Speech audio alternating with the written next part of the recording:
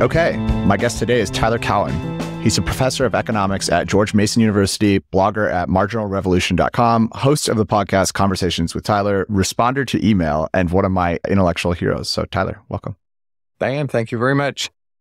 Okay, so let's talk a little bit about your podcast. You've said before that the Straussian reading of Conversations with Tyler is that the entire conversation is really just a talent evaluation. How confidently do you feel you can make a talent assessment after you have an episode with just one guest? Well, virtually everyone who's on the podcast is already highly successful. So in that sense, it's easy. You've decided just to pick the winners. Now, there's another question at stake, which is how good will they be in a podcast? So someone can be mega successful, but completely boring on a podcast. That's a different kind of talent assessment. So I would just ask the listeners to make their own judgment. I don't have really other reasons for having people on episodes. Other than that, I think they will be good. So it's not like, oh, I had to have my best friend on or my cousin on. So if there's a bad episode, I screwed up evaluating talent is the simple way to put it. I guess another way to phrase this is when you are evaluating talent just for a hiring decision more explicitly, how different do those feel from your conversations on the podcast? Oh, they're totally different. And, I think it's hard to have a very high hit rate on evaluating talent. These are typically markets where people are doing startups or they want to be important public intellectuals. They're a bit akin to power law or winner-take-all markets. So if their success rate is, say, 2%, your ability to pick the winners, it just can't be that high. But if you can build a portfolio where, say, you're supporting 100 people, and 15 of them do very well, that's a very high hit rate. So my guess would be, if you're a very good interviewer and the people are operating in power law markets, you're doing quite well if you can manage 10 to 15%. Got it. I'm curious, when you have a guest on a return episode, like how much marginal insight do you feel like you gain from meeting them a second time? Other than maybe like you talked about their new book or another area of their work, but just like getting to know the person. What's the marginal improvement when you have a second episode? I think it's quite slim. So I don't know if you heard my episode with Paul Graham, but he said when he does interviews, typically he's making up his mind within 7 or 8 minutes and often within 2 minutes. Now, you can learn factual things about the person over many hours, years, decades, right? But your fundamental sense of them, it takes a very long time for it to change. I think certainly after 20 minutes. But as Paul noted, it can be less than 10 minutes. How do you choose what order to ask your questions in? Like you don't tend to start with softballs. Depends if the person knows me or not, or knows the podcaster. So sometimes you want to signal that it's super serious. Other times you just want to signal that it's friendly. So when I had Vishy Anand on, he doesn't know anything about my worlds. So what I did was I set up 2 chessboards in the room with important positions from earlier in his career. One of them was 30 years ago. And he saw the positions. Of course, he recognized them immediately. And that put him at ease. And he thought, well, this will be at a high level, and this is someone who appreciates me. So it depends on the guest what you signal at the very beginning. Yeah. Why are follow-up questions overrated? Often people just repeat the same thing they said. 2/3 of it is going through what they had said a moment ago. So why do too much of that? Sometimes true clarification is needed, or a person has said something you think is wrong and you want to see if they can defend it. But most of the time, move on to something else. Do you have a follow-up to that? I have another question. That's the response. I could repeat my same answer, then we could show it's true. Yeah, exactly. Okay. What do you think the best career stage for someone to be at is to have them on as a guest? So, you can imagine you have people that are very early in their career, maybe like a Vitalik. You have Paul Graham, who's towards the end. You have other people who are kind of operating in the middle of their career. Do you have a stage or any themes that you prefer to have somebody as far as how far they are along in their career? I'm not sure it matters. And I'm not sure Vitalik is well thought of as early in his career. I think of him as mid-career, even though he's super young, because he did so much so early, to his credit. Fair enough. I think the person's basic temperament, are they willing to be open and somewhat controversial and engage, doesn't change that much across a person's life. Maybe some people can be too old or others too young, but my intuition is mid-career is best, and there's a big, wide, long band where it's not changing so much. What's the optimal episode frequency? Like, of course, the more episodes you do, the more guests you get on, but then you have less time to prep for each guest. Every day, I think, is optimal. Now, I can't manage that given the rest of my life, but it is my aspiration to do what I hope is a good podcast every single day. And in essence, you do a lot of prep in common. You would have people with common topics or common backgrounds, and doing one podcast, in fact, would help you prep for another one. So I think it's always more frequent than whatever someone is doing. So say you're doing like two historians back to back, like today, what does the prep look like in terms of just like raw hours? Let's say that you haven't had a historian on yet. You've got a historian that's coming on next month. How many hours do you spend prepping for the conversation? Well, first, I will try to pick someone in a field where I've already read a lot throughout my life. That's not always possible, but well, not everywhere. But if it's the Byzantine Empire, there's someone with a new book out about the Byzantine Empire. I'm thinking of having them on, but it's an area where my background is pretty weak. So I'm thinking, do I have enough time to prep for this person? So in a sense, you need your whole life. But for someone, like Foster, the Irish historian I had on, I think I spent 4 or 5 months reading Irish history pretty intensively. And that was rewarding, but you can't do that for every guest. So it depends who else you're having on. And, you always prefer to have some guests that are relatively easy preps. For me, those are the economists. Yeah. But it's not that I want to slack. It's that I want to put more total prep time in. I see. What do you think the optimal popularity is for the show? Like, why not put even more effort into marketing? I don't know that marketing helps much for podcasts, and the marginal listeners we would get, I suspect, would be lower quality ones than word of mouth listeners or people who know me. But we market it a fair degree. We have swag and we have a Twitter feed and we send people emails. We don't buy ads on cable TV, but I don't think those audiences are so large anyway. And say you could pull in, another 1,000 listeners by putting ads on TV. Like, who cares? You're not doing it to have another 1,000 listeners. And how important is an in-person episode? Like, I suspect you're going to say very important, but especially if you were to aspire to do one episode per day, it seems like that'd be implausible. Like, how do you determine whether or not it's worth going out of your way to make a conversation in person? Well, before the pandemic, I thought it was incredibly important to have them be in person. And then, of course, all of a sudden, none of them were in person.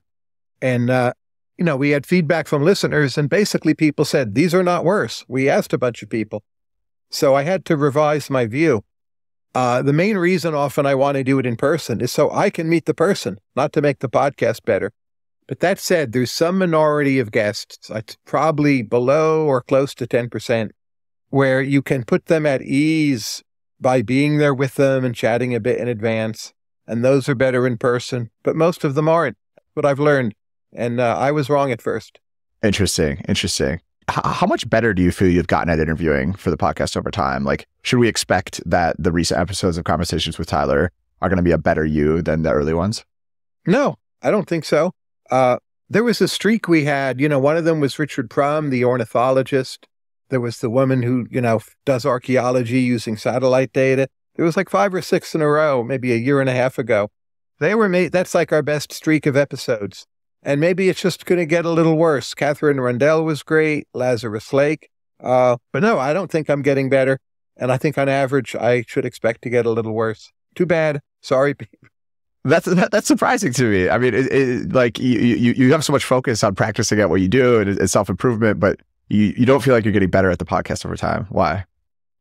I just think there's an asymptote to a lot of processes. So if I'm preparing for, say, a historian for 4 months, well, I could prepare for 7 months. It would only be very slightly better, I think. And my basic skills, how well I speak or how well I think on my feet, I don't think they're getting better. So there might be some areas where I'm in a better position to get desired guests, and that would make the podcast better. That's different from me getting better. So if you're able to get Paul McCartney on, what's like the most important number one question you'd want to ask him? I would look at his early to mid solo career and dig deeply into B-sides, outtakes, different things he did in the studio, and ask him about the details and see what he has to say, and not really talk about the Beatles very much at all. Switching gears a little bit off the podcast, one thing I noticed, it seems like you're often pretty critical of translated literature, but at the same time, you're a really big fan of it, right? So you love Nosgard, Ferrante, you talk about Welbeck, and obviously like much of Harold Bloom's Western Canada is all in non-English. So like at the margin, what's the right way for a reader to think about whether or not to read a translated work of fiction? Well, the classics you should read anyway, but just realize you're probably getting something much worse. It's not true for every translation, but many things are just extremely, conceptually in principle, difficult to translate. And it's one reason to learn a language is you get a better sense of what you're missing once you've seen how good or bad a translation can be. But you should never not read an important work because it's in translation. You mentioned Houellebecq. I actually read that in German first, because it was out in German before in English. And it's much better in German, I think. There's something about the seriousness of it, of sounding European, German with longer sentences, in some ways being closer to French in that regard. And that worked. And I don't read French. And then I read it later in English, and it felt a little more superficial. But I don't think that's the author's fault.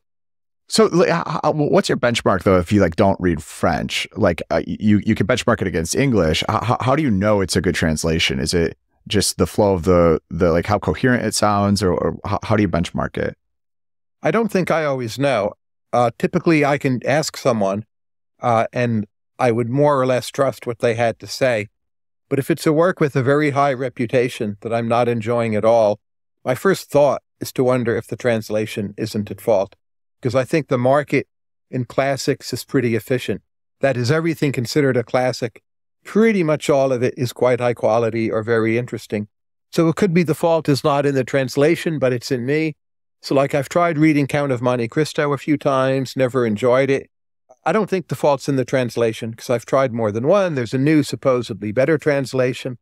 It's not philosophically deep in a way that might be hard to translate. So it's just like my defect.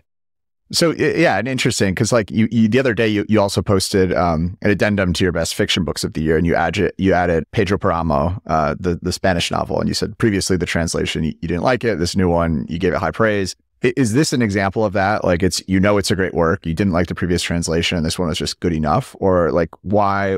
How did you know this one was good when you were reading it? Well, I had read the original in Spanish, and that took me really a long time, even though it's only 120 pages. And the vocabulary is not hard, but what is going on? There's a paucity of information, and you have to piece it together as a reader. And that's hard in any language. And if it's your third language, which Spanish is for me, it's harder yet. And the pre-existing English translation just had zero humor in it, and the Spanish had a lot of humor in it. And this new one, I suspect, is as good as it can get. And I bet if you asked the translator, he would know it's the hard work to translate, and that what he did wasn't perfect, but was, more or less optimized. Another, on your year-end best books, another one that I thought actually surprised me was you put the new translation of Brothers Karamazov on there.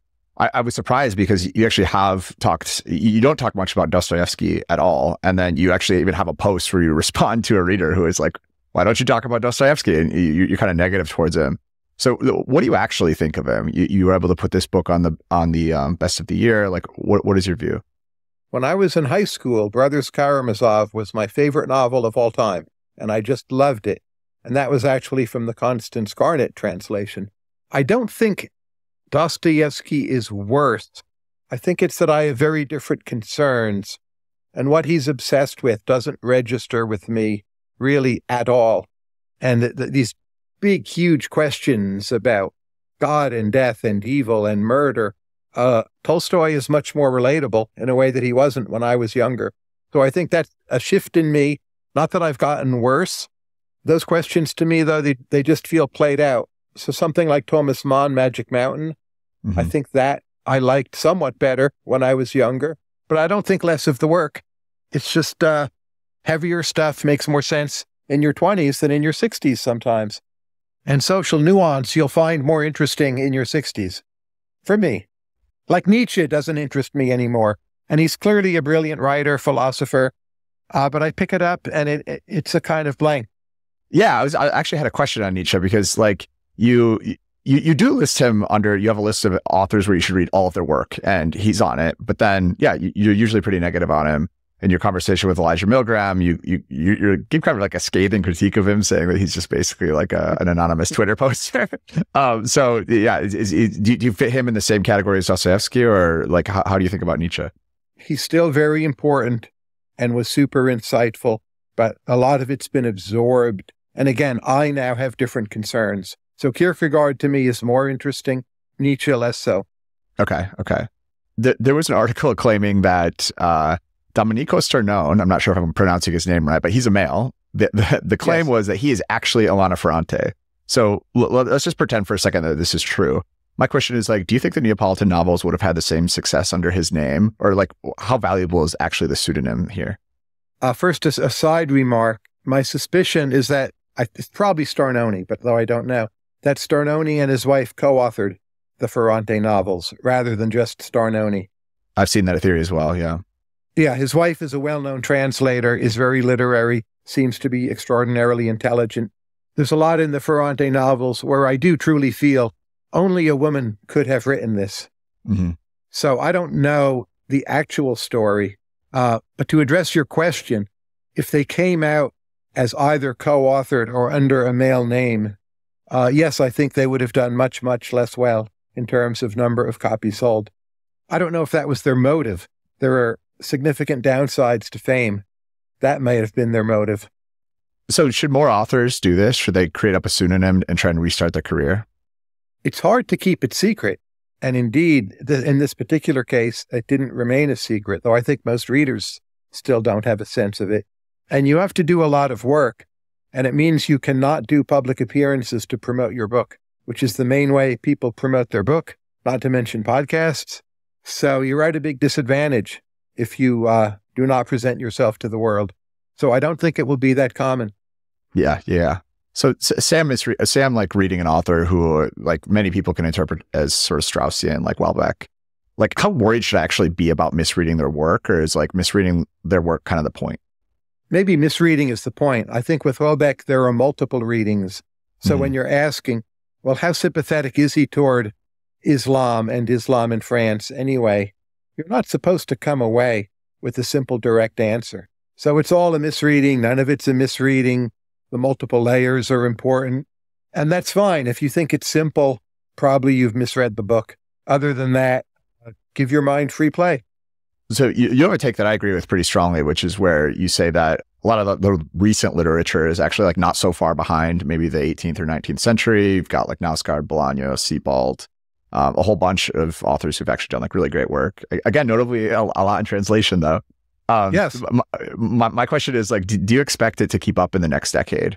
And one of the confounders here I was thinking about is AI. Like, I guess I won't give you any more perspective on that. I'm just curious for your overall view over the next 10 years. I don't have a concrete prediction, but I don't see reason why it should slow down. So I'm not pessimistic. Obviously, things come in waves and bulges, and there's back and forth. A Solenoid, which was translated this year, is an incredible novel. So why think it has to stop? Now, maybe some longer time horizon, people will read AIs. There was just a Chinese science fiction story. It won some award, and it was written by an AI. I think short stories will come way before novels. And even then, a lot of people will prefer the human product. And AI might help you write a great novel in different ways.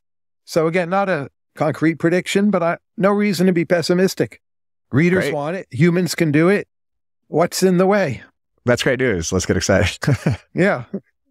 So I asked Scott Sumner a similar question, but I really want to get your take on this. So say I'm just like a casual moviegoer, and I go see the biggest hits every year, but I haven't really seen too many Hollywood classics, and I'm not familiar with someone like Tarkovsky. But I have the opportunity to go see Memoria in theaters. Should I go, and what should I do to prepare myself? Oh, of course you should go. To see it on a small screen is almost worthless. It's worse than reading literature in translation. So some movies you just have to see as they were made. Yeah, well, when I find it boring, if I'm just a casual moviegoer, I haven't seen a lot of these like quote art house sort of indie movies. Like, how do I prepare myself to not be bored by it? I don't know what you mean by the word casual. Not everyone likes any kind of movie. But I'll just say the first quote unquote deep foreign movies I saw, I loved them immediately. And I was at that point in time, by definition, just starting out. So I don't know if you'll like it, but the returns to you trying it are very, very high. And again, you need to be ready to just walk out, just leave. So what's the cost? But $14, $15, parking and driving, definitely do it. And I don't think these things are hard to understand. It's whether or not you're interested. Like, am I interested in Nietzsche and Dostoyevsky right now? Well, less. That's fine. You might be on that tier with Memoria, but there's going to be something, maybe like Godzilla -1, where, oh, wow, this is what I've been waiting for. For me, it's both. Godzilla was good too.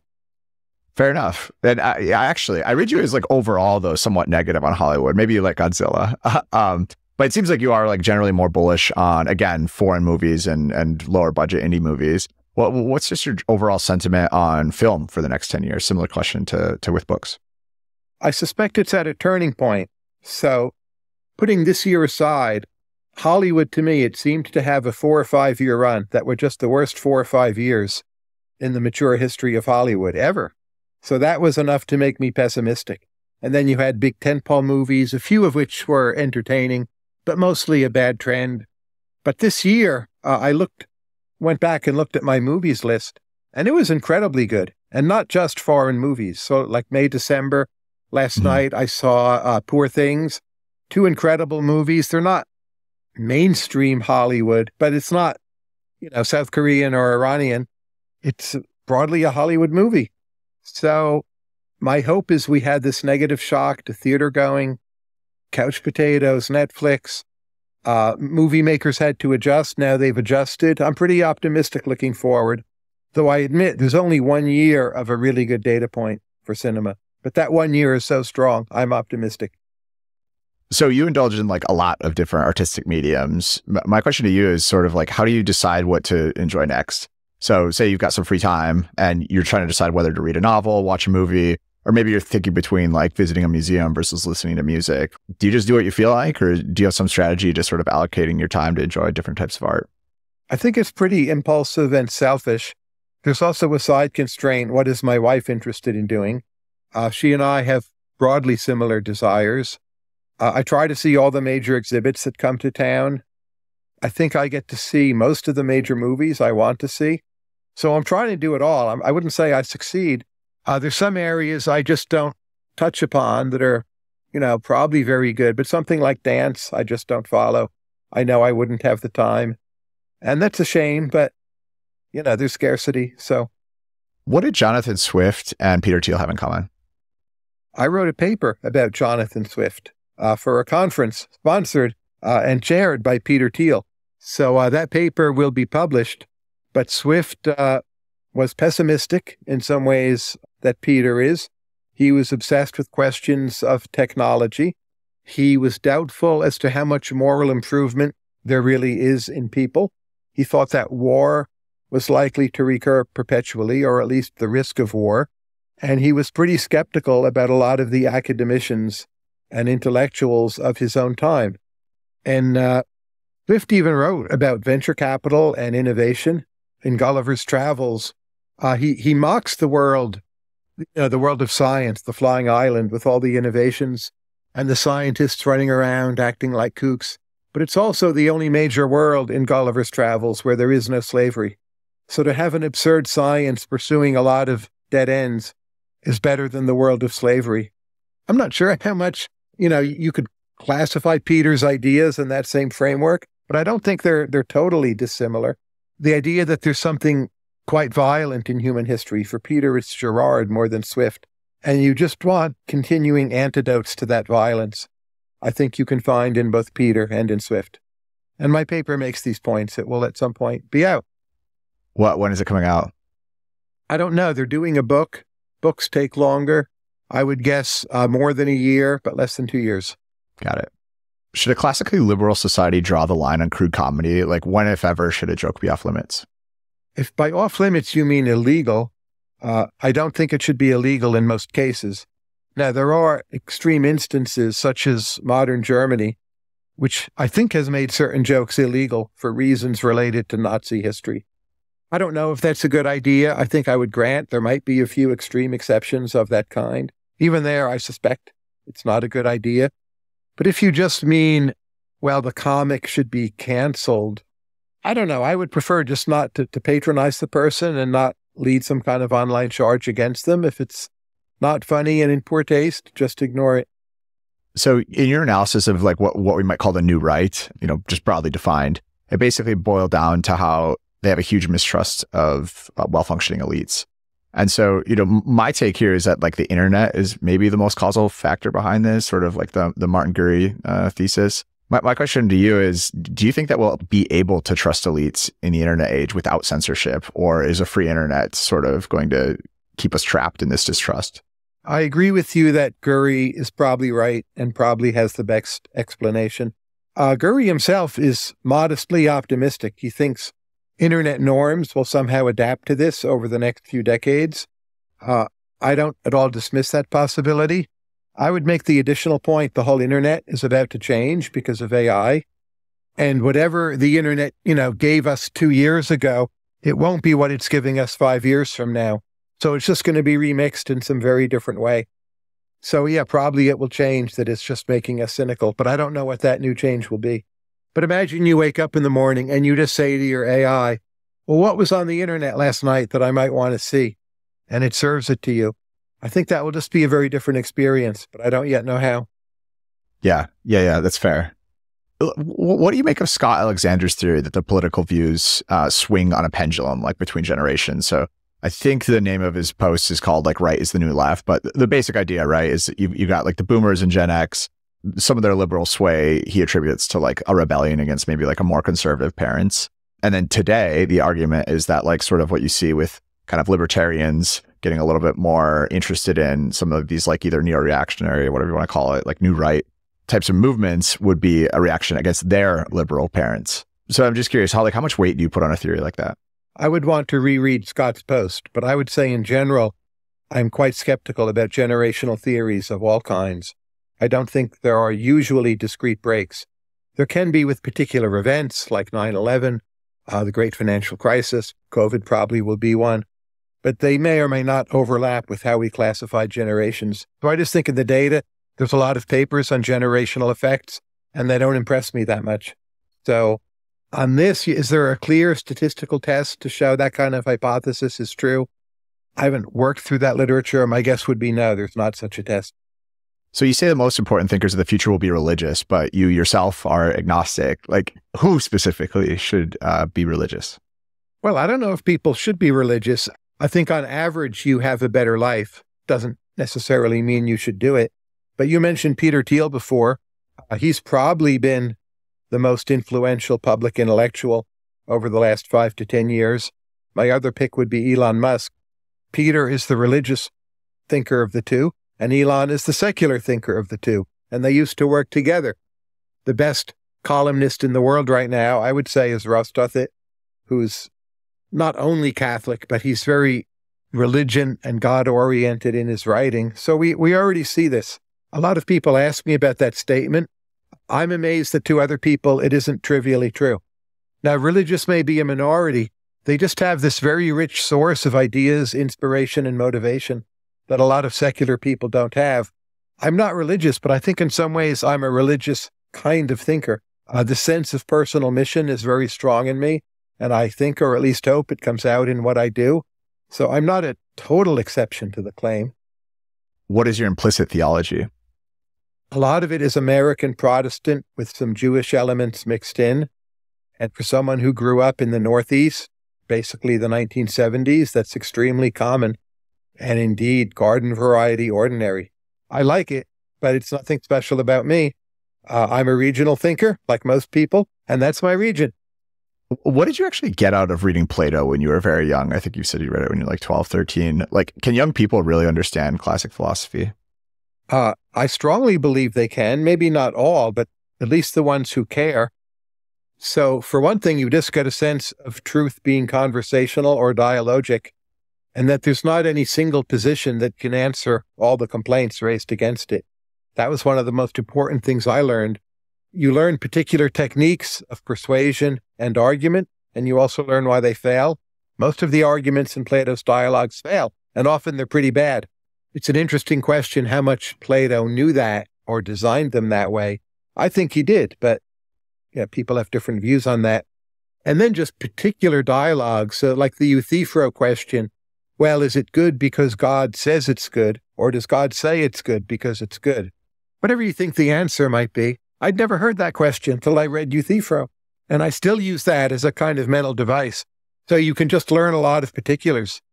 And then a lot of the writing's beautiful. So Symposium, to me, is and was very beautiful. Parmenides' dialogue in a funny way, I found that beautiful. So yeah, you can learn a lot, I think, at quite a young age. What makes like Shakespeare, Proust, Moby Dick like so much better than a Stendhal, Twain, or like Thomas Mann? Like, why is it that there's this tier that's well above all other writers? I never knew any of those people, of course, but I have to think they were just somehow more extraordinary as human beings.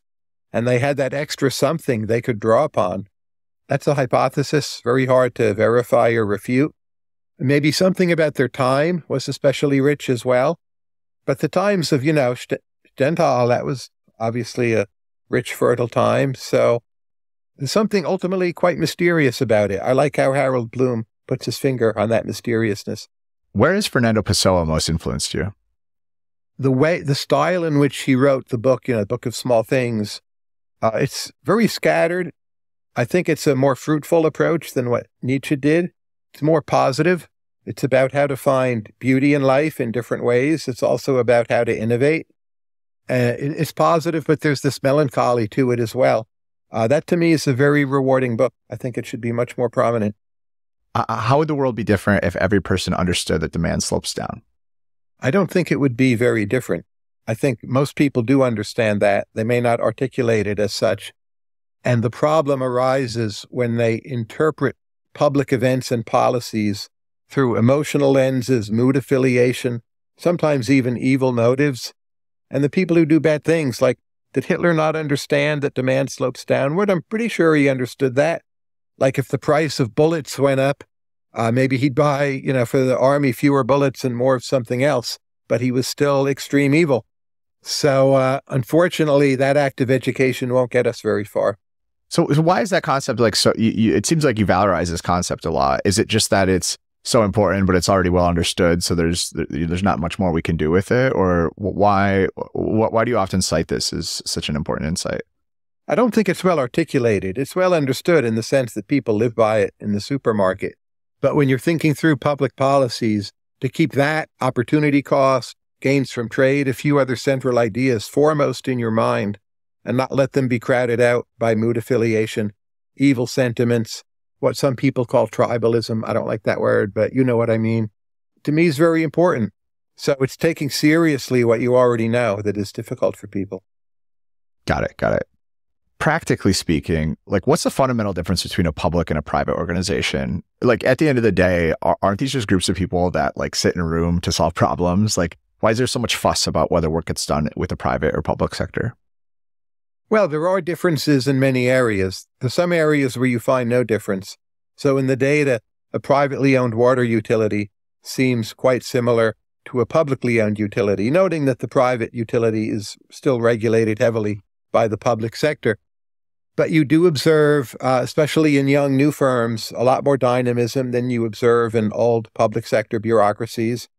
That said, if you look at public and private universities, an area I know pretty well, the private ones, they can act much more quickly, which is good, but they're far less tolerant. And the problems that have surfaced lately with universities, overall, they're worse in the top-tier private schools than in the public ones, which maybe a priori is not what a lot of libertarians would have expected, but it's very clearly true. There's much less free speech, both de jure and de facto, in the private places. So kind of on that topic of just like governance structure for an organization, do you think that this is a solved problem for business? So crypto in some ways is trying to innovate here with like the concept of a DAO, but like broadly speaking, the modern C Corp seems like it's working pretty well. Would you expect this over the next 50 years to still be kind of the standard for the way that corporations work? Maybe with some tweaks here and there, but or do you see innovation coming in sort of governance structures for businesses? I suspect it will still be the standard. I'm not sure it works very well. So my core view is there's some minority, to be clear, of new firms that are super effective. And large firms, they're effective because of scale, but on the ground, they're massively inefficient and bureaucratized and can be worse than the public sector. I'm not sure we'll change that, but if there's a way to change it, it would be to carve out more dynamic spaces in large companies. They're clearly doing well in terms of profitability. Again, that's mainly scale or sometimes because of regulation. But, you deal with them and you think like, my goodness, this is horrible. Or like, I could never work here. I would hate that. If anything changes corporate governance, I think it would be AI. And I think what we will start doing is having companies, probably new and small ones, take all their data, shove it into the AI, just ask it, what should we change? And then listen. Yeah. I don't think it's the established companies that will actually do that. They may play act at doing it. And I don't know what all the suggestions will be, but I think that's going to matter quite a bit. It may not change the functional forms much, but we'll see. So it's pretty striking to me, like just how different John Rockefeller seems from Elon Musk, from like Lee Kuan Yew, like all of these really charismatic, successful leaders. If you want to lead an organization, like how much effort should you put into studying the lives of these great business folks versus just doing? Well, Sam Altman says you should. Most of the people I know who are highly successful in CEO type roles, they do it. I'm never sure what the marginal product of doing it is. Is it the doing it or is it the feeling that you've done it? And thus you have a certain level of confidence to just proceed with some decisions. I don't know. But look, the smartest people think you should do it, so I guess I'll side with them. But I'm not entirely convinced, I would say. And when, you said Rockefeller, Musk, I was wondering which is the one you think is charismatic and which you think is not charismatic, because that's going to depend. I guess I think they both are or were. Yeah. No, fair enough. I said Rockefeller, Elon Musk, Lee Kuan Yew. I guess very, very different, but maybe charismatic to different people. Exactly. And I think some listener, for any one of those people, there's a lot of listeners who wouldn't like them at all. Yeah. Or find them charismatic. Yeah. I mean, Rockefeller's like, a religious guy, totally abstains. Elon Musk is, I don't know what he is, but I don't imagine that Rockefeller would have the same temperament. So, yeah. So there's a quote about like how people make steam engines, and it basically goes that you can make them without knowing thermodynamics, but the people who do know thermodynamics are going to make better steam engines. So how much should business leaders actually understand economics? How much does it matter? I think if you're a business leader, the return to knowing a few months worth of economics is extremely high. And you can even imagine the packets designed around that. But past that, I think the return is quite low. You might need to know highly specific things about finance or your sector that would involve some additional learning of economics, but it's a learn as you go sort of thing. And the idea that a few years spent studying organizational theory, I'm pretty sure that's negative return. It's going to confuse you, get you looking for the wrong things. But again, to know basic economics, highly valuable. And the people in these top positions basically all do know that. Yep. Okay. So let's assume, I've asked a few people this question, that all progress on AI models stops tomorrow. So sort of the doomers win, there's regulation, there's no more new models. But we still have, GPT-4, Claude, Bard, the models that are out in existence today. Would you expect there to be an obvious causal boost in total factor productivity over the next decade, just due to the models that are out today? Over the next 20 years, decade, people are slow and large corporations are bureaucratic. It could take 15 to 20 years. And I'm also wondering in your thought experiment, are token costs allowed to fall, or are they just set at where they're at? If token costs can fall, that's de facto like having a huge amount of extra progress, even if it's just GPT-4, because there are ways you can layer current models that are quite expensive, but pretty more powerful than what's in your pocket. And we would do those at lower token costs. So yeah, I think there's a lot of productivity already embedded in what we've done. Got it. Why do you think there was, like, maybe there was, my question would be with Microsoft Excel, the release of that software seems like it would have driven a huge amount of total factor productivity growth. And I actually don't know, but typically when I bring this up with people, the answer is it didn't causally create some. So I'm curious how you compare like GPT-4 to the leap that Excel made. Well, I think Office software, I don't know if it's Excel or not, probably it wouldn't be Excel, But in the time period 1995 to 1998, give or take, office software and inventory management systems did lead to a high boost in productivity. So why did it end? I don't understand. But we got quite a bit out of it. So we had some rates of productivity growth of about 3% for a few years. That was our mini escape from the Great Stagnation.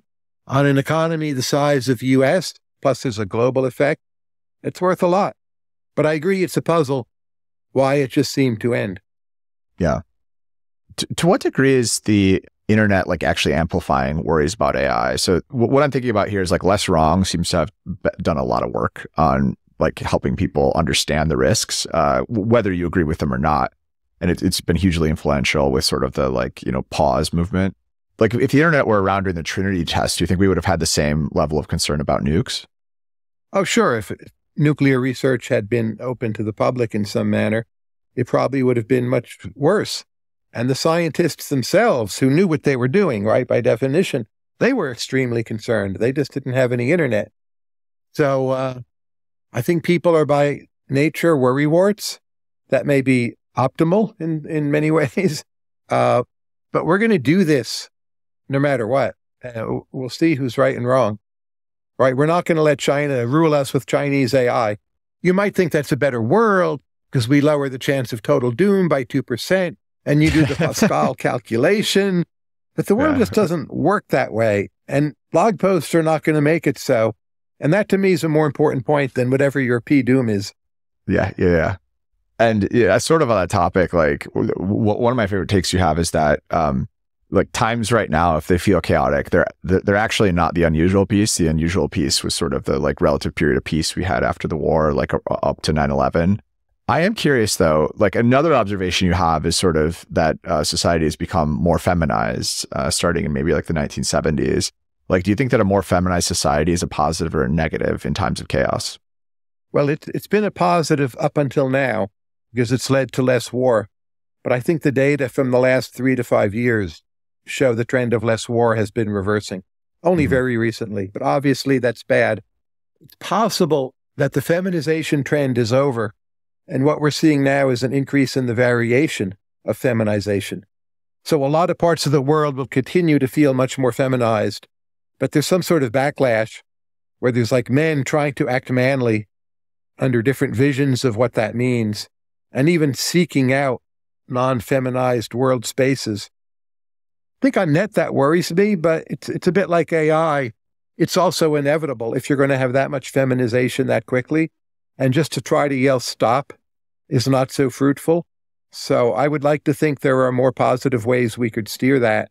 But I think, that trend of a simple increase in feminization, that's probably over, even though it doesn't feel like it's over because of this variance effect. Yeah, interesting. Why should someone read all of Fernand Braudel's work? I don't know if they should read all of it. So the huge 3-volume set on structures of material life, that's amazing. It's incredible. I got a lot out of those. The multi-volume set on the Mediterranean is excellent, like it as much as the other one. His later book on France was interesting, but not really all that well developed. There's other things he's written I haven't read. You should read his major works. I'm not sure you should read all of it. I don't know. What is the best argument against Scott Sumner's proposal for NGDP futures targeting? Well, there's a number of different parts of the proposal. But the first point I would make is we don't have an NGDP futures market, which Scott readily admits. So you just can't do it. Yeah. Now, Scott favors experimenting with subsidizing such a market. And I'm fine with that experiment. We've done that on a very, very small scale, and it hasn't taken off. My guess is those experiments won't work. So then there's the backup question. What about just targeting NGDP level in some manner? I think mostly I agree with Scott, to be clear, but I think my pushback would be, can we ever make that a rule? And I don't, like Carl Schmitt, sovereign is he who decides the exception. I don't think you really can bind most parts of your government with rules, certainly not your central bank, not your treasury, not your foreign policy. So I favor NGDP as a kind of idea you inject into the mix to get central bankers more excited about doing the right thing and less fearful. But I don't think it can be a rule. I don't think there's some better rule per se. I just don't think it's an area where rules can make sense. And indeed, you saw in the pandemic, there's no rule that could have prepared us for what to do. Whatever you think we should have done, no rule specified in advance would have handled that well. Yeah. I am curious, like, do you think that this is a bullish case for sort of AI taking over humans then? Because presumably, right, like if for AI to automate things, that's got to be to some degree like rule based. But if we need like a human in the loop, would that suggest that like there will still be quite a bit of human employment when AI takes off? There's a bunch of different questions in there. The first is, how does AI relate to rules? I think one thing we learned from AI is the notion of a rule makes less sense than we think. So say you ask GPT questions about monetary policy, about Ferrante, whatever, it'll keep on giving you answers.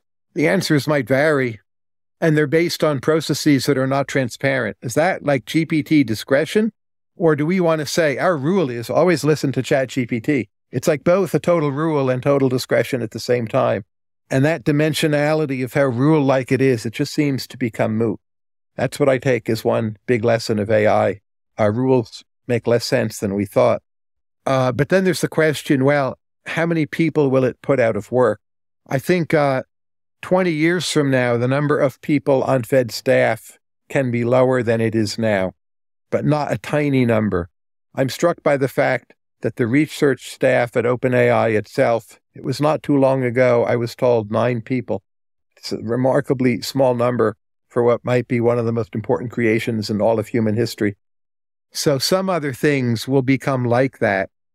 I'm not sure how much and how many, but we're going to see other things like that. Or Midjourney, I think when it was doing peak innovation, total staff, I don't even mean research staff, just total employees was 8 or 9.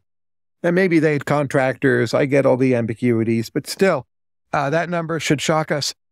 Yeah, I've often wondered if actually that could be a business model where you just say like, pick your enterprise software or pick your like existing business, and your whole business model is like, we're just going to build this, but with 1/10 of the employees and use AI from the ground up. Presumably, like, for firms that already exist, the transition to downsize and leverage AI would be much harder than it would be for someone to start up and do it from the ground up. So this has been like a pet theory of mine. I think that would be a big trend. I very much agree with that. And it will shock people. And it gets back to your earlier question, how might corporate governance change? Even if the formal structures don't change, if a whole tier of firms is way, way smaller, it will feel very different. Yeah. And then what you rope into the people who are not doing the jobs that now don't exist, that will be its own change, right? So there's going to be like a lot more gardeners everywhere. I don't know. Carpenters, people greeting you at the restaurant. I think there'll be full employment, but you're going to see a lot of very weird jobs. Like you do that. Like you come over and you massage dogs' paws for rich people or something. I don't know. It's going to be weird. Yeah. One of Scott Sumner's like takes that I've heard you say you agree with, and this is one of my favorites, is that he like doesn't believe that the 2008 housing like asset run up was actually a bubble, and he doesn't believe Bitcoin was a bubble either. The price run up in both of those. My question to you is like, how long of a time horizon do we need to wait to assess whether or not something is a bubble? So like if tulips come back, right, we're not going to say the Dutch were just too early. Like it wasn't actually a bubble. Like, well, what's the time horizon we need to make that assessment? I don't think it's time per se, but if you look at the whole context, I think you usually can say. So I mostly agree with Scott. But if you're saying, well, some Las Vegas suburbs, homes there were indeed a bubble, that's probably true. And it's past the point where, if 100 years from now they're worth a lot because of desalination and AI, and you want to say, it was never a bubble, it's like, come on. And most real estate has definitely come back, but there's some markets where I think you can say it was a bubble. Quite a few crypto assets that most people haven't even heard of, where maybe it wasn't even a bubble. It might have just been a fraud, but it had bubbly-like aspects in early stages. And you can render judgment, I think, in many cases. In what area do you think there are too few emergent ventures applications? You mean geographic area or area of work? Area of work, yeah. Well, really good people working with ideas. And I think especially in small countries, it's so much easier as an individual to have an impact in a smallish country. I lived in New Zealand for a while, so I saw that, I lived it, than in a large country like Brazil or India. So people working with ideas in small countries to me, still seems radically underprovided. And I would support more of it if, the proposals were good. Do you think we'll ever have a coherent theory of what happened to the economy in 1972? Even if we just poured more people into the economics profession to work on it, like, is that a problem that can be solved? I don't think we'll know much more than what we know now. Our opinions will change a lot based on what the future looks like. So say if AI is a big deal, as I think it will be, we'll then be more inclined to say, well, we had exhausted the previous general purpose technology. There won't really be new evidence about 72, 73, but it will feel like that's a critical idea, maybe in a way that's even a little unfair. And I think that's what will happen. But we won't actually get new evidence of not much. Yeah. What about this other big mystery? Will we ever have a coherent theory of how differences of culture interact with traditional economic mechanisms? So basically, like, what is culture's impact on traditional economics? Yeah. You've deployed these two words, culture and theory. They're not literal direct opposites, but once they're both in play, I know they're not really going to fit together. That's in a sense what culture is. It's some of what's left over after theory is gone. So theory is demand curve slope downwards, and culture is something else. So we're not going to make that much progress. We will catalog it much, much better, however. Who is more right about immigration, Brian Kaplan or Garrett Jones? People dispute what Garrett thinks and says, to be clear. I know Garrett well, and I feel I know what he thinks. I would say Garrett is clearly correct. So Garrett, in my view, is pro-immigration, but he wants to be very careful about who is let in. Now, that said, I think Garrett should be more pro-immigration than he is. I view myself as more sympathetic to taking in what typically would be called low-skilled immigrants. I'm not sure they are also low-skilled than Garrett might be. But I think Brian's open borders idea is crazy and totally unworkable. And the actual effect of it would be to elect someone fascist-like in countries that would try it. So you wouldn't even get open borders. You would have a severe backlash. And open borders, for a wealthy country, just wouldn't prove workable. But I would very much like to increase immigration levels. It just has to be politically sustainable. Yeah. And the skilled people, they need nannies and people to, clean their homes and wash their cars, whatever. So skilled immigration, you also want, quote unquote, unskilled immigration. And again, these unskilled people, they can do so many things I can't. They're awesome. Like try to put together your own ping pong table. Can't do it. Have over a quote unquote unskilled immigrant like that. Awesome. Thank you. Yes. If you had to restart your career as an academic, but you couldn't do economics, what would you do? So I have to be an academic. It's a bad time now to enter academia. It's shrinking. There's a lot less freedom of speech. Maybe I would consider being a legal academic or philosophy, but it would be grim. I feel I got very lucky. My area I ended up in when I entered it was really a kind of golden age. So if you weren't restricted to being an academic, what would you do? Well, you could ask, what do I do now? And a lot of what I do now, you could call publishing. So I guess I would be a publisher, but it's not a hypothetical. I am a publisher, and I work for a publisher, which is Bloomberg Opinion. So in this sense, the question's already answered, right? It is, yeah. Detach from GMU and do the same thing. Yeah, that would be it, and I could. Yeah. How should one decide which cultural codes are actually like worth cracking? So like, for example, would you ever go to Burning Man? I've been told at Burning Man, there's no internet, which for me would be a work problem and just a fun problem. I've been told there's a lot of drugs, which doesn't interest me. So I guess the costs would be high. I think it would be very interesting, but probably I wouldn't go. I think there's infinite number of cultural codes to crack. You just have to choose what you're interested in. And or what overlaps with work you need to get done. So there'll always be more. You don't have to worry about running out. I wouldn't quite say it's all equally interesting, but all of it is so interesting. You don't even have to worry about that either. Okay. So I really like this quote. There's an interview on the browser between Yuri Brahm and Applied Divinity Studies. And one of the quotes is just that the marginal revolution extended universe is incredible. I can't get over how many writers and thinkers I know seem to have got their start by a link from Tyler Alex. The MR universe, it doesn't have a name like the rationalists or the effective altruists. And my question to you is like, should it, or is that by design? It's not by design, but I don't feel I want it to have a name. It may be better operating under the radar. Also, the original vision for emergent ventures was to operate under the radar. There's zero advertising, but now it is, in fact, pretty well known. That over time might make it worse, probably will make it worse. So you want to keep a lot of things under the radar. That's hard for people because they want to earn income from it or fame or some kind of rent, of some reputational rent. And the world is always trying to convert you into that sort of existence. And then you have to keep on pushing back. Fair enough. A question I wanted to ask you is, that I find really interesting is that you seem to maybe be one of the least likely people to get into like an emotional confrontation with someone. And I think this was like really on display, for example, in your conversation with Amiya Srinivasan. Your post on how you practice at what you do, though, has like no mention of working on your temperament. Is your temperament something that you work at? I think temperament is pretty genetic. I don't know the literature on that. That's what I observe. And when you see young babies, toddlers, it seems that how they're going to be, that those parts of it are pretty built in. So there are advantages and disadvantages to detachment. I think I have both those advantages and disadvantages, and that's just my hand of cards, and I'm, going to play it, so to speak. I don't sit around trying to be more detached. I think as you get older, you do become more reasonable, operating from almost any basic initial temperament. And that's happened to me as well. So if I'm someone who says, man, like I get too hot-headed on Twitter and I say things I shouldn't, is this just baked into the cake, my genetic predisposition, or is it something that you think you can work at?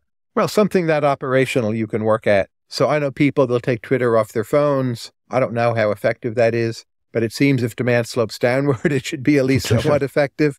And then like something that specific and operational, just don't be on Twitter at all. A lot of people have left. So that you can manage. I don't know that you can change yourself so much, but particular things like, should I go visit Uncle Joe and get mad every Thanksgiving because he supports Trump? Like that you can fix for sure. I'm not sure you can, again, change how you engage with people more generally. Yeah. Should more people create their own version of Tyrone? I hope not. I mean, should more people blog at all? And there I would say yes. I would like to see more blogs and less Twitter, less TikTok, but clearly it's gone the other way and for reasons that are probably permanent until AI changes things again. I think what I'm getting at here is maybe more at the conceptual level. So like the way that I view Tyrone anyways is a framework for thinking through points of view from someone else's perspective. Oh yeah, that much more of it. And you should have hundreds of Tyrones in your head, right? Okay. Of different kinds. Do you have others that are not Tyrone that don't come out? Sure. I even had a phrase for this once. I called it Phantom Tyler Cowen or Phantom fill in the blank. And I said to someone, there should be Phantom Tyler Cowen sitting on your shoulder, not as the only phantom by any means, responding to what you're thinking, saying, writing, and you test it against the phantoms. So yeah, I'm a big believer in that. Interesting. So you use phantoms when you're thinking through something. You say, what would? Well, actually, who are your phantoms? Like who do you look up to and get advice from today? Well, it depends what I'm writing on. But in economics, it would basically be the famous economist. I don't think there'd be any big surprise in there. I don't write fiction.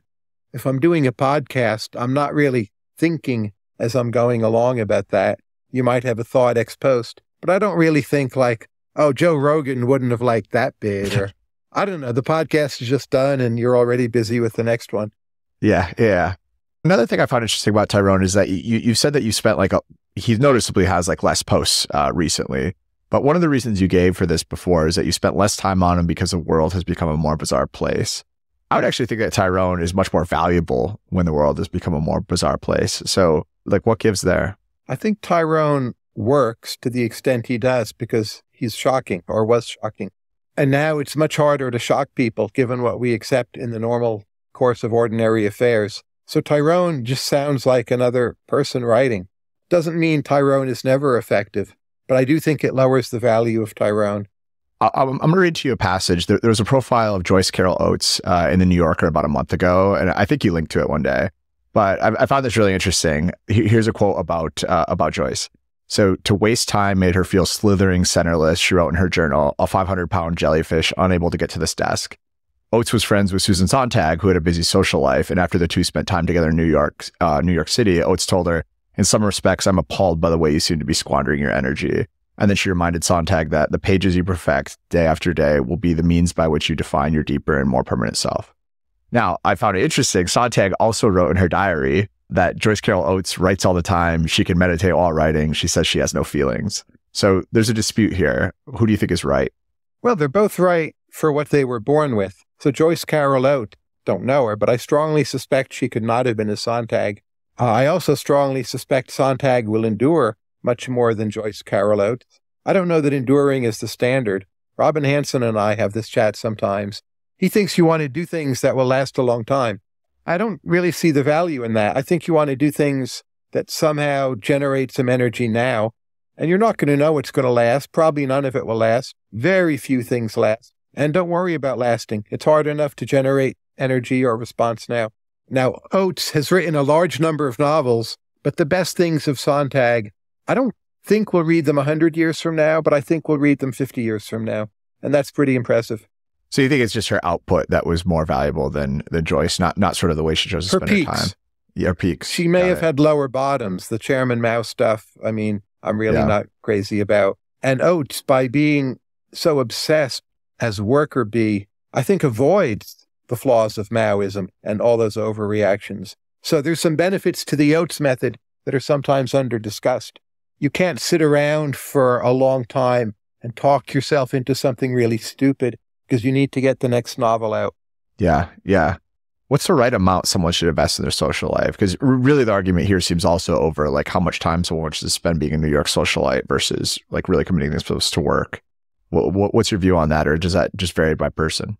Well, the Sontag, when you obviously have no internet, I strongly suspect, and I've read the Benjamin Moser biography of her, which is very good, I suspect you have to do a lot of that in New York or somewhere like that to be connected to ideas at all.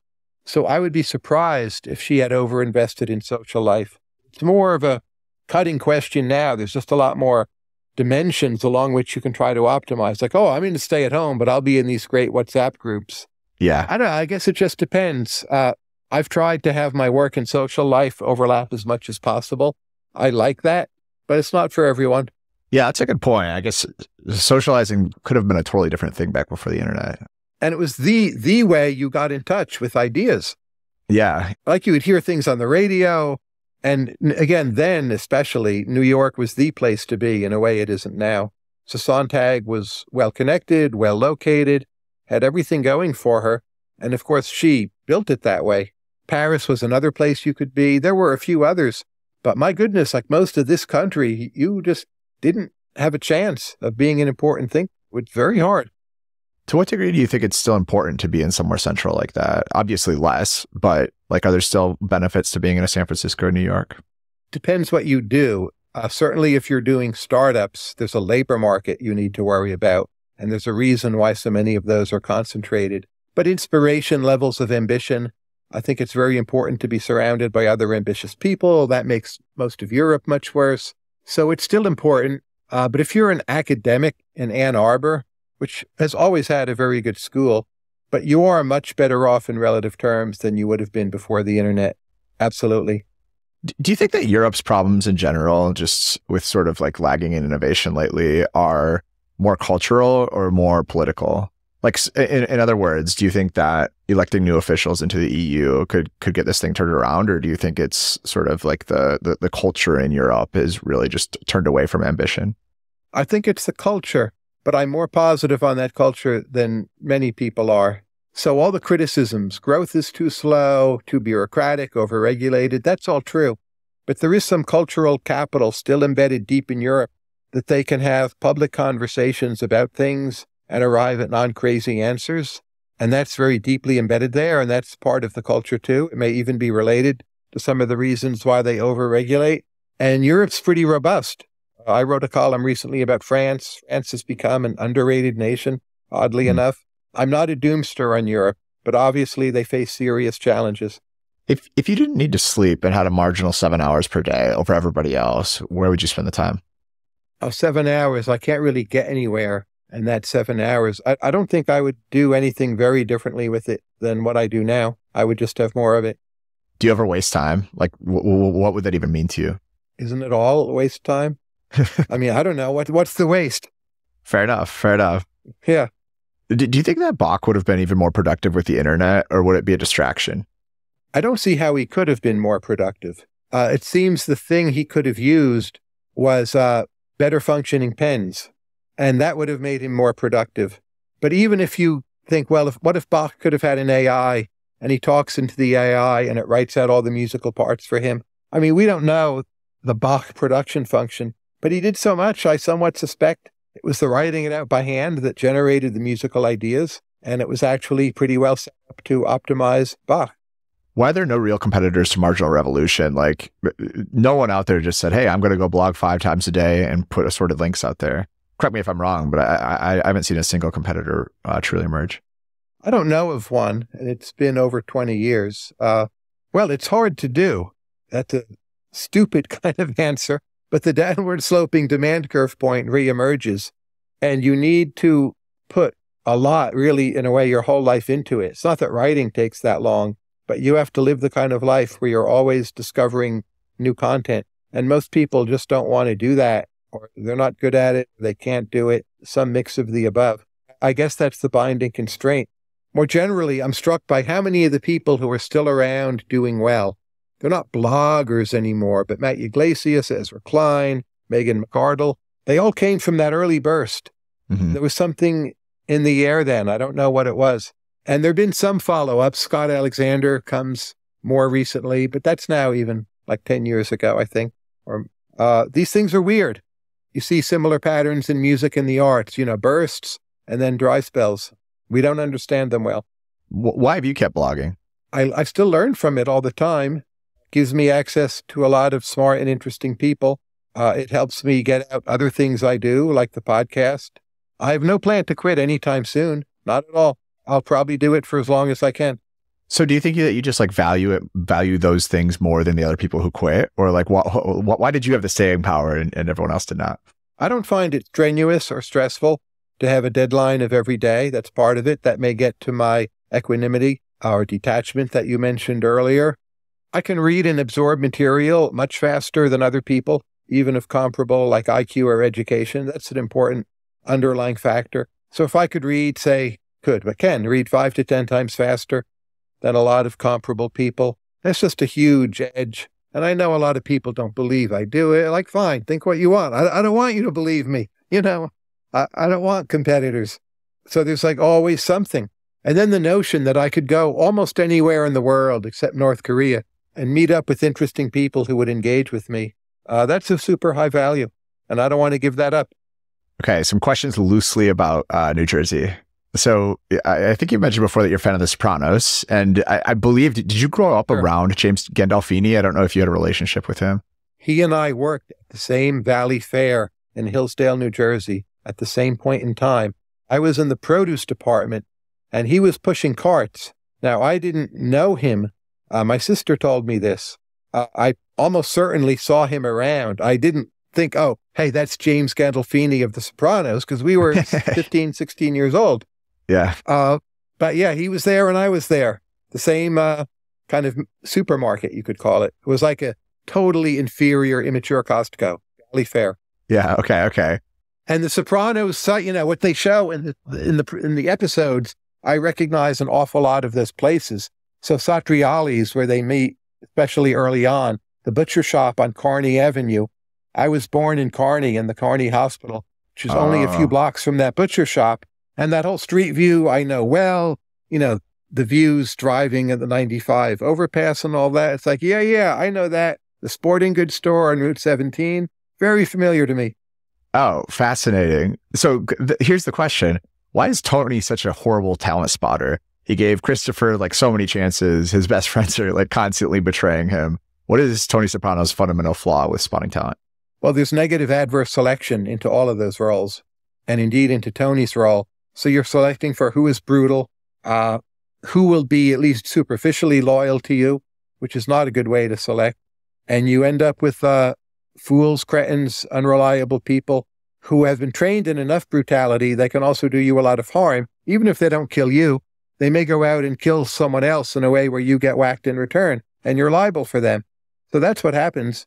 Selection so often matters more than incentives. Interesting. Okay, so one of your learnings that you mentioned from the produce department and actually being from kind of rural Michigan, I've sensed this to some degree as well, is that there's like many people who are highly intelligent and capable, but don't quite have the conceptual frameworks to put them on like a road to success. My question to you is like, what's the real problem here? So in what ways would society have to change for you to have the most capable coworkers that you had in the produce department have a shot at sort of getting like a CEO type job when they grow up? Well, some of the people I worked with, I thought were quite smart and certainly not lazy and charismatic. But there was some conceptual issue. Could they realize on their own they needed to go out and acquire all of this conceptual equipment? And they didn't have that. And that's really quite important. It's related also to your Sopranos question. So maybe we should value that more and also in some way teach it more. It sounds like a weird thing to teach. Maybe we teach it a lot of indirect ways by showing people role models. Maybe there would be effective ways to teach it more explicitly. I would look into that. In a sense, that's what I try to do.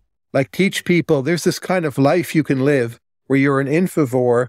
And yeah, it's not for most people, but it might be for you, or maybe at the margin you want a little bit more of it. And here's what it looks like.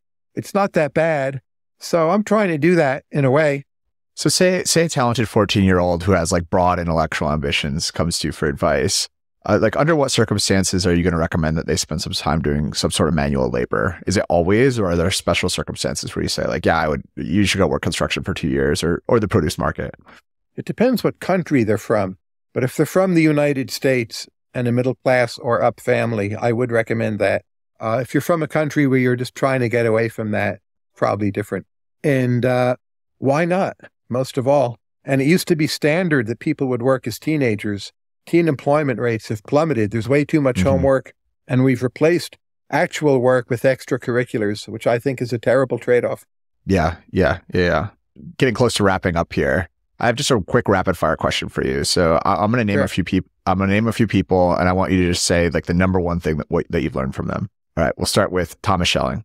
Well, game theory came alive for me when I read Thomas Schelling, which is before I met him. There's a separate question. What did I learn from knowing Thomas Schelling? And he had the ability of always having an appropriate anecdote or good or insightful story ready, no matter what the topic was. And even at quite an old age, he could do that better than anyone else could in the room. And I think I've never learned that from him, like I should have. I failed to learn that. I'm not really good at that the way he was. So I would say the story there is what I didn't learn. What about Jonathan Swift? I think Gulliver's Travels is one of the all-time great books.